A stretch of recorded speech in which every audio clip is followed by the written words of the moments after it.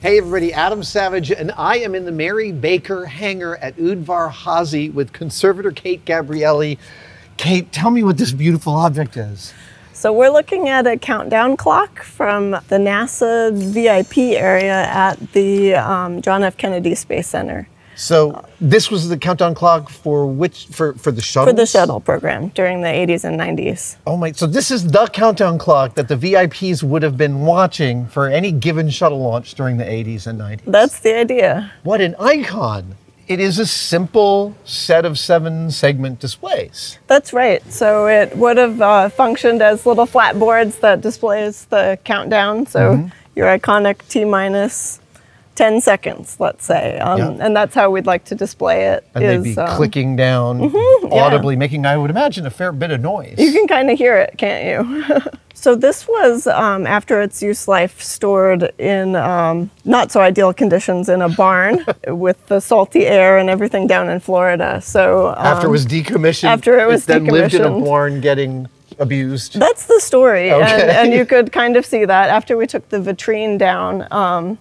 You could get a sense of some of the condition issues, and there were little critters that had taken up residence and expired. So, part of the treatment dead things, lots of dead things. Oh my gosh. Was vacuuming up the dead things. That was an unpleasant aspect of all of this. So when you're doing something like that, and this arrives, and I'm assuming you pull the glass off and you're disgusted by what is underneath, do you then go through a process of dismantling, taking all the displays out and taking this whole thing apart as much as you can?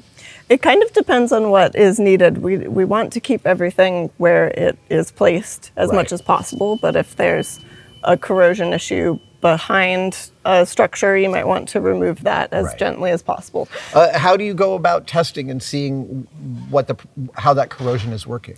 In as much as we can tell from the morphology and the chemical identity of the material, we can make treatment decisions. So we have a few tools at our disposal, which include FTIR, which is Fourier transform infrared spectroscopy.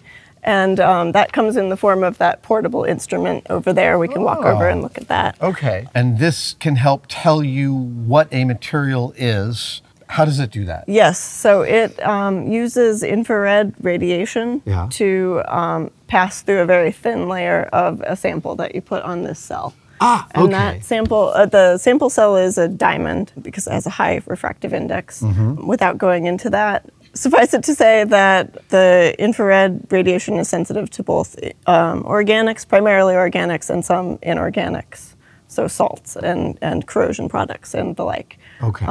It's really driven by library comparison. So you'll see a bunch of peaks here. A readout looks like this. It knows the graphs of many, many materials and tells you which one yours matches? Yes. So each material and material mixture will have a fingerprint in the form of a spectrum like this. So the red sample here was from the clock, and the blue is the library match. So you'll see that reads out as adipic acid. That's not something I have in my brain, so we relied on the computer to make that match. And luckily there was a match in the library. Oh, so there very much could be a case in which you take a reading and it's a mystery material. Oh, almost always. Fair. So this was fortuitous, sort of, in the sense that we had a library match, and we also have a fellow who is investigating this particular plasticizer and its migration out of polyurethane coating on textile. Wow. Can you then take that paint and make a library match for it so other people know how to test for that paint and know where to look for that plasticizer? Yeah, that is in fact a good idea. And then this is another thing that does something similar. Similar, and this is active against elemental signatures in your sample. It is particularly useful for metals and paint analysis. Does this use a laser or something like that to do that? It uses X-rays. Oh, right, okay. So there's an X-ray tube inside of the instrument that generates X-rays, and yeah, just like your phaser gun. So do you guys wear lead aprons as you're pointing this around? It's not quite as strong as that. We we are directed to stand 2 meters away from the gun while it's in operation. So This, it's useful that this can be operated remotely with a laptop as well. So you put your sample on here. Gotcha. It's really quite sensitive, and it only needs to be run for about 10 seconds.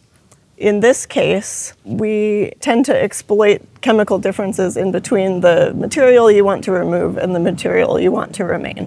So the pH of the plasticizer material was very low. It was quite acidic, which on the one hand suggests that it should be removed because it's possibly damaging to the surface. And on the other hand, that is a difference in between the migrating material and the material that we want to remain. So I was able to remove it with water that was pH adjusted into the more acidic category. So then it pulls it with it. It pulls it with it. So like dissolves like.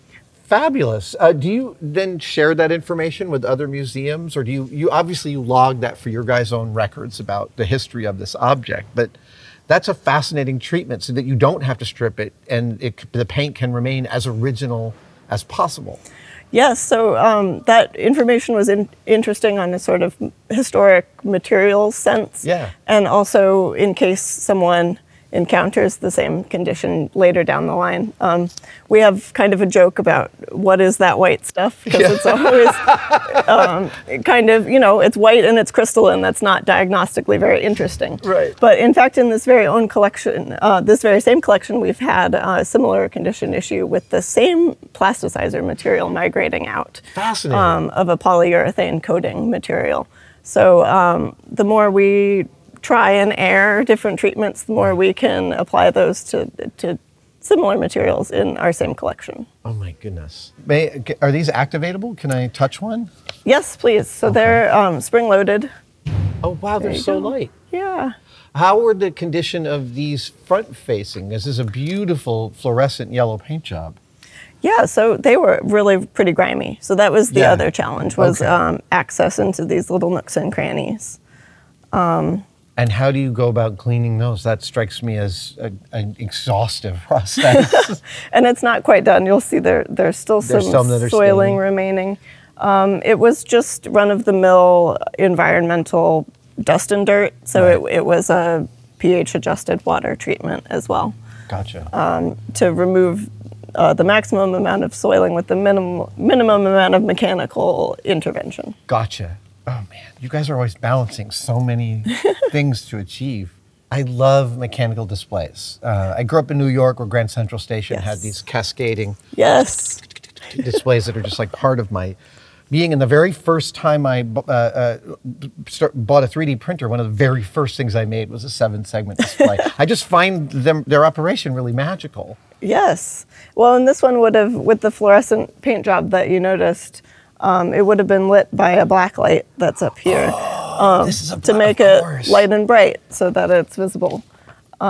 This is not operational anymore, but it is still in pretty good condition. So you guys will just, not permanently, but you will affix all of these to get your displays to where you want what numbers you want to see. Yes. So I've trialed a little carved insert here. Yes, I see a little bit of ethafoam. And all that takes is just a little bit of pressure mounting. It'll stay in place when this clock will be displayed with the base down on the display deck.